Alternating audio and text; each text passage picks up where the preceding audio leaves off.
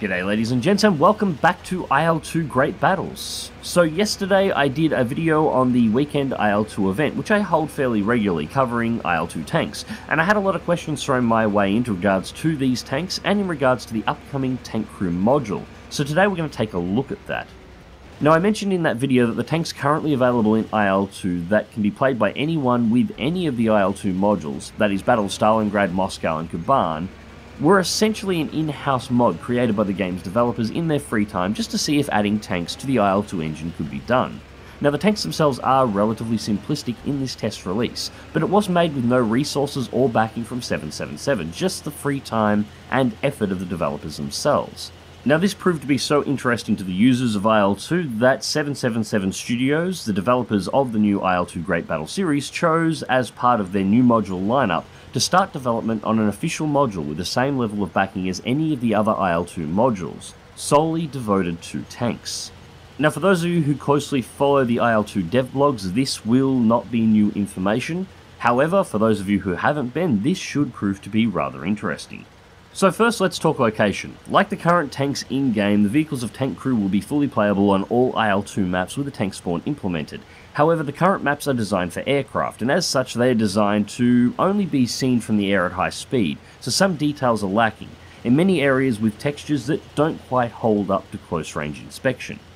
But Tank Crew will be coming with its own map design for tanks. The map will take place in a 100 by 100 kilometer zone around Belgorod, including an area near the town of Prokhorovsk, the area of the main tank battle of Kursk, and the largest tank battle in history. Now, while the 100 by 100 kilometer map is smaller than most other current IL-2 maps, it will be in fact the smallest of them all. It has been shrunk in size to account for an increase in detail. The map will include a terrain mesh 16 times higher in detail than any current IL-2 map, along with higher resolution textures across the board to account for the much closer distances tankers will have to the environment. The texture work and detailing around the towns will also be increased to make each and every town look convincing rather than just being a set of assets dropped onto a texture like most air design maps. Adding to this will be the buildings in key town locations of famous battles and other highly important areas. These areas will be receiving newly developed building assets that are destructible, can be rammed, and at least theoretically could be used to hide a tank inside of to lay an ambush or just to hide from hostile close air support. It should also be added here that while 100 by 100 kilometers is smaller than the other IL-2 maps, I do believe it is still the largest tank simulator map ever created, and much like the air maps will contain no invisible walls, so you will be able to spend hours driving from one side to the other in full if you wish. Now while this map is being designed with tanks in mind, that does not mean aircraft are excluded. Air power played a major role in the Battle of Kursk, and Tank Crew will be no different. Runways will be available for pilots to fly cover for their team's armour using the aircraft already available via the current IL-2 modules. And yes, this means if you are willing to spend the time, due to the lack of invisible walls, it will be possible for you to roll out of a tank base, flank around the enemy's front line, and perform an armoured assault on the enemy's runways. Now again, as with all IL-2 maps, the devs have sourced as many aerial reconnaissance photographs of the area the map will be based on as possible from the time of the Battle of Kursk, and have used these to work out its exact layout, topography, and even locations of farmhouses, minor roads that no longer exist, farms, and forests, and have done their best to implement them as closely as possible. So when the map is released, it will be, at least for now, the most detailed and realistic map of the region ever produced for a game or simulation title. So anyways, that's where we will be fighting in Tank Crew, but the next question is, what will we be fighting with? Each nation will receive 6 vehicles in this module, 5 armoured vehicles and 1 self-propelled anti-aircraft gun. For the Soviet Union, we will have the T-34-76 Model 1943, the KV-1S, the M4A2 Sherman Lend-Lease, the Su-122, the Su-152, and for our anti-aircraft gun we'll have a Gaz-MM truck with a 25mm 72K anti-aircraft gun mounted on the back. For the Germans we'll have the Panzer IIIM, the Panzer IV-G, the Panther D, the Tiger H1, the Ferdinand, and the half-truck SD KFZ-10 with the mounted Flak 38 on the back for air defence as well. The first of these vehicles have already been developed and are in testing right now, and as you can see, the attention to detail in them has been turned up to 11, in comparison to the already pretty okay tanks currently available in game. Now, the model quality and attention to detail is not all that has changed. The tanks now have room for more crew. After all, what would a module called Tank Crew be if you couldn't actually multi-crew a tank? Now, you can already multi-crew a tank now with the current IL-2 tanks. Both the T-34 and the Panzer III can be manned by 2 people using a system that is basically a copy of the system and mechanics from the multi-crew aircraft. The pilot takes the role of the tank driver and his viewpoint, while the gunner takes the position of the gunner and what would also technically be the tank commander's button view. Tank crew, however, will be expanding this. The driver's position will remain mostly the same, although it will be much more detailed, with the tank being modelled with the characteristics of its real-life counterpart, so the driver will need to learn his machine to get the best out of it. At higher realism settings, just pressing W will no longer be enough to maximise performance. The gunner will also be mostly the same, however with a more realistic point of view, access to realistic periscopes on those tanks that had them for the gunner, and of course with optics designed to match the real-life versions used in the real tanks at the time. Also, 2 new positions will be available, bringing the maximum crew up to 4. The first of the new positions will be the machine gunner radio operator. Now, this position will have 2 roles. The first is the obvious one. This player will man the machine gun positions fitted to the tank. The second role is radio man. Now, exactly how this role will work is currently not known, but what is mentioned is that the tank will be able to receive and send information, ranging from the current location of your own tank to the location of spotted tanks, while also receiving that same information from allied tanks, and so on, allowing the tank a higher level of situational awareness. It's also been mentioned that if the radio operator in a tank is killed, the tank will lose that ability.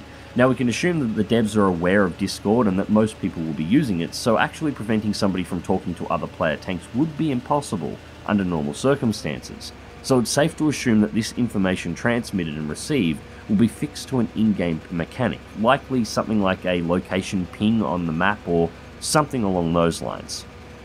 Now, reading between the lines a little bit here, it's worth noting that the Radio Man's first job also gives us some idea on how this system will work.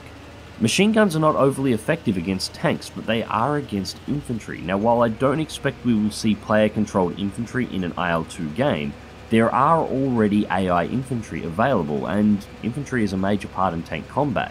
I expect that this AI will be cleaned up and improved for tank crew, meaning that you will likely not only have to defend yourself against other tanks, but potentially against man-portable anti-tank weapons.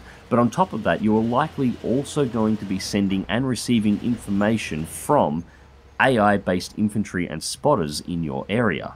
But we'll know more about this as development progresses and more information is released. So moving on, the second of the new roles that will be available is that of the tank commander. Again, the exact mechanics of this role are not currently released, however it has been mentioned that the commander will be unable to directly control the systems of the tank, but will be able to issue orders to the crew and feed them information. It's also been mentioned that at expert realism settings, the tank commander will be restricted only to realistic field of view. So, a clear view from the cupola when unbuttoned, but a view from the periscopes inside the cupola when the tank is sealed up for combat. Now, the loader will also be modelled, however that role will be limited to AI only. Now, manning all of these stations with players of course won't be required. Should a player choose to man a tank solo, it will be possible for them to man all the stations at the same time alone, in much the same way that a pilot can man all the stations of their aircraft solo, should they wish to. But what this information that's been released does also tell us is that at the highest difficulty levels, tank combat will carry the same limitations as real-life tanks in terms of situational awareness, meaning in multiplayer on max settings, we are looking at 100 plus player supported realistic simulations with multi-crew tanks and aircraft supported by AI infantry, limited to their real-world visual limitations and radio simulations on a 100 by 100 size battlefield with no invisible walls to limit tactics. I'll let you take that in for a moment. So, when does all this tanky goodness become available? Well, the module itself isn't due for release until next year, however, we have a possible early access period that will likely include the Tiger and the KV-1 you have seen here as soon as this month. No exact date on that of course, but it means we could be seeing the first examples of this new level of IL-2 simulation at pretty much any time. Although there were some caveats mentioned with this potential early access release. For a start, the 3D models themselves of the tanks are most likely to be complete. However, it is possible that the physics models will not be 100% finished during early access.